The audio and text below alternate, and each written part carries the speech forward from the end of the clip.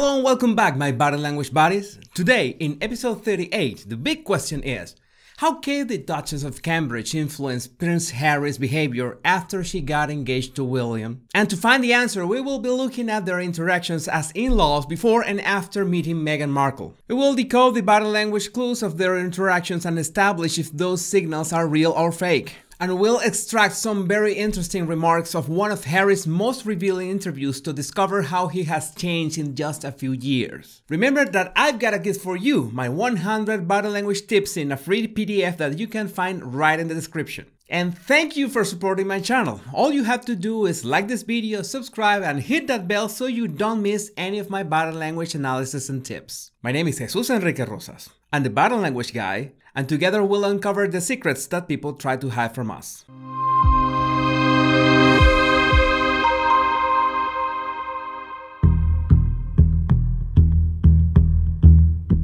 A lot has been said about Meghan and Harry and how their departure as royals have impacted the public's opinion on the British monarchy. But less than 4 years ago, Harry had a very different opinion about what the monarchy could be.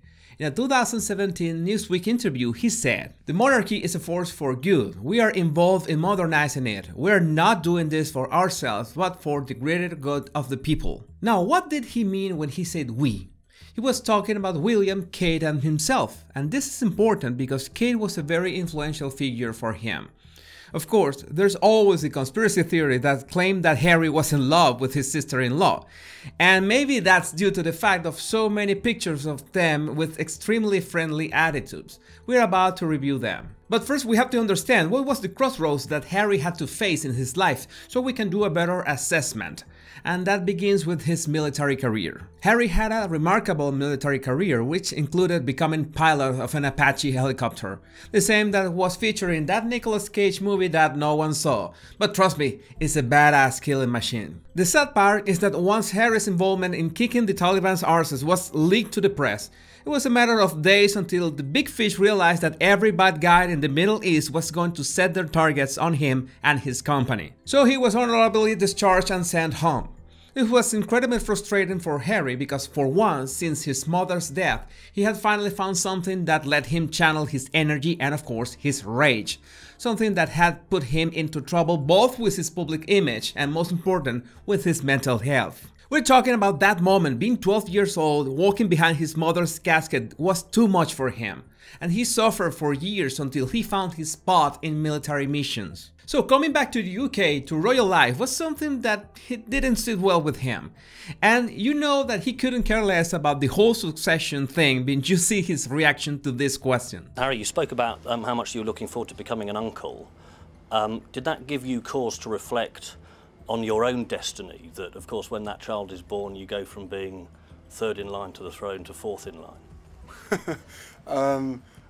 God, forget, after being away for 4.5 months you forget what happens in the news. I haven't really had time to think about that at all. I've literally just come off the plane. I'm longing to see my brother and sister-in-law. His response is playful. It's a full smile, like thinking, I don't know how these people find these topics important.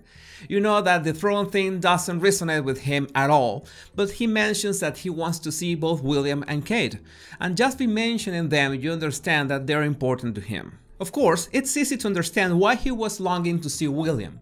After Diana's passing, the two brothers had been supporting each other, and later on, Kate made sure that Harry was actively involved in charity work from the Royal Foundation. In fact, in that Newsweek interview, Harry says that Kate was the big sister that he never had. For years, they lived door to door. Harry dropped by their place all the time. Kate even cooked for him his favorite meal, roast chicken, and they both enjoyed watching Game of Thrones. Although, that could have been uncomfortable at times. So they were like a British version of friends, and that attitude transpired into public photographs. That's why you see so many pics where both Kate and Harry have open smiles or laugh at the same time.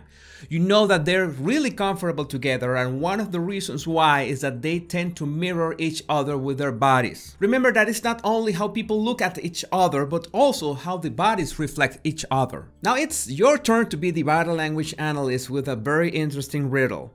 How do you define Harry's attitude in this video of all three talking casually? The answer at the end of this episode. I think Harry found in Kate a way to express something that both men and women need to acknowledge. We all have a masculine side and a feminine side, and the most successful persons, both in relationships, finances, mental health, are the ones that recognize and take advantage of their both sides. I don't think you need a lot of arguments to realize that Diana herself was the perfect embodiment of someone who has developed both sides, and that's why she managed to have so much impact. At the same time, that's what made her an impressive role model for her sons. Without her, it made for not only a traumatizing experience, but much harder to find and understand their feminine side.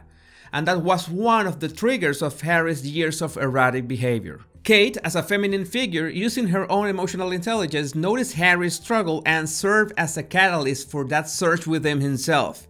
To remember his mother's work with charity and that he could make a difference after all. He also acknowledged that in the Newsweek interview. I intuitively know that my mother would like me to do and want to progress with work she couldn't complete. Those are quite big shoes to fill, but Harry's hands-on approach led him to, among other things, found the Invictus Games, an international sporting event for wounded, injured and sick servicemen and women. There are lots of footage of interviews of Harry about the impact of the Invictus Games.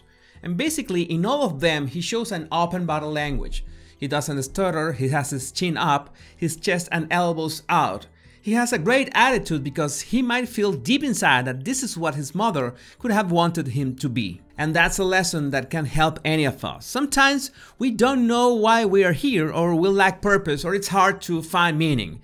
The shortest path is trying to do something for others. That's it. To help ourselves, it's always a good idea to start helping others. And among those initiatives, the mental health charities stand out. He confesses that his charity efforts in that regard have enabled him to work through some of his own issues. On more than one occasion, he declares, "I believe a leopard can change its spots." It seems clear he's speaking, at least in part, about himself. In fact, one sentence that stood out from that interview was, he's trying to break the stigma around mental health. So Harry was talking about the stigma in this regard, and it's the same situation that Meghan addresses in the Oprah interview. There was a stigma, at least in the firm, about seeking this kind of help. And the Newsweek interview happened long before the time that Meghan refers to, so we have previous records that back that part of their story. If even Harry had to resort to firing a .50 machine gun in lack of a better therapy, it could have been similar with Meghan. But again, now we don't understand why he couldn't look help for her anywhere else. And in the most groundbreaking, shocking news, we found out that Harry preferred Kate over Camilla to be his emotional confidant. In fact, it was not only at Oprah's interview that Harry tried not to talk much about his father or Camilla. In general, he doesn't address their existence much. All you have to do is do a Google search, Harry smiling with Camilla, and you will find one picture of Harry smiling with Camilla. Hey, wait, no, wait a second. I think they are in different planes, like Harry's at the back and Camilla's up front, so never mind, that's zero results. Even Meghan has photos laughing with Camilla, tilting away, yes, but there are graphic records of pleasant interactions. So it's no wonder that before Meghan and spending so much time with Kate, she became the best way to speak about his emotions. We know that this is not a topic that he would talk with William. Men don't usually talk about emotions, and by the way, that's something that we should change for our own mental health. Now, we have a lot of pieces of the puzzle so far, but there's one that plays a critical role.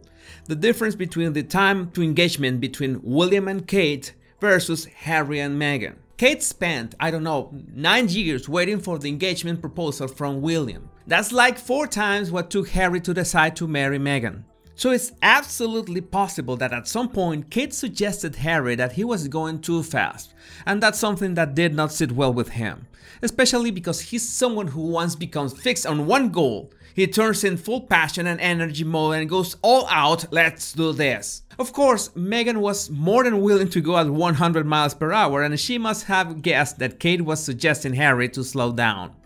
That, and the fact that Harry surely talked about Kate all the time, was one of the factors that started the rift between the two sister-in-laws. Now we have the whole picture to understand the full impact of Meghan's statement about Kate making her cry. It's when you have all the pieces of Harry's relationship with Kate that you realize that a simple reversal statement, that it wasn't Meghan that made Kate cry but the exact opposite, was far more personal than any statement about Archie's skin. And I'm not saying that the skin tone incident is not important. It is. What I'm saying is that Meghan talking about Kate will be far more damaging to the relationship between the two brothers, even if Harry considered her as a sister. Of course, no part of this situation went well with William, and if Kate has to pick a side, it will be her husband's. Whether there's a rift or not between William and Harry, it will always be amplified by the media. But in that sense, Jenna would be the perfect example of a woman that managed to act and do good despite the constant tabloid rainstorm.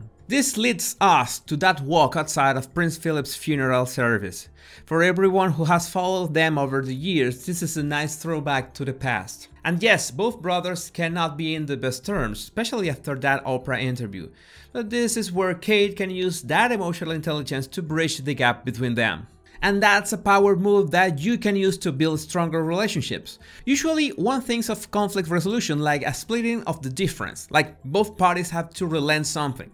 That's not always the case, and in fact it usually makes things worse. Instead, what you do is try to get them both back to the moment before they part ways and understand that both come from the same struggle. We'll never know what did Kate tell William prior to meeting Harry again, or what did Kate tell Harry. But the very action of walking Harry in the middle is a signal of protection.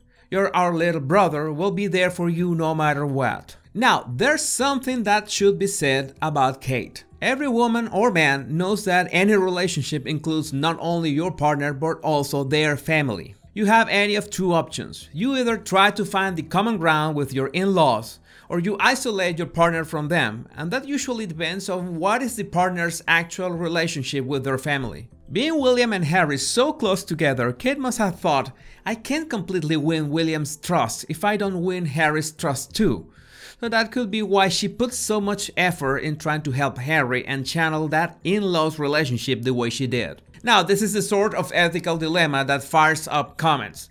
Is this common sense or being Machiavellian? We cannot deny that in part, Kate helped Harry along the years, but also she would benefit of this because William and everyone in the royal family would have noticed that Harry approved William and Kate's relationship. If Meghan decided to have a slightly different approach for the same situation, well, that's a great topic for another episode. And the answer to today's riddle, what was Harry's attitude when he was talking together with Kate and William in this video? He's showing his usual restlessness that even if he wanted to have a laid-back conversation, that's not something that goes well with him. One more thing. I think so. I always thought to myself, you know, what's the point in bringing up the past? What's the point in bringing up something that's only going to make you sad? It ain't going to change it. It ain't going to bring her back. And when you start thinking like that, it can be really damaging. And you always said to me, you said, you know, you've got to sit down and think about those memories. But for me, it was like, don't want to think about it. Yeah.